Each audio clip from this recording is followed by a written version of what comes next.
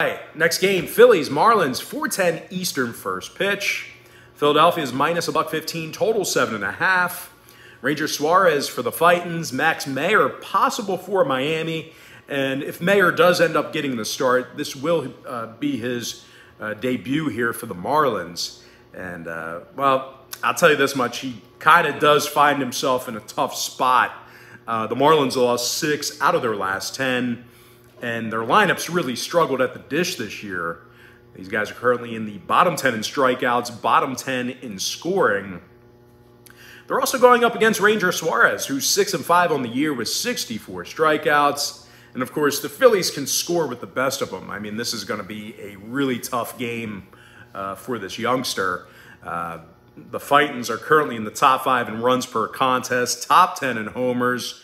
And you're probably going to have to face Kyle Schwarber at least 2 to 3 times.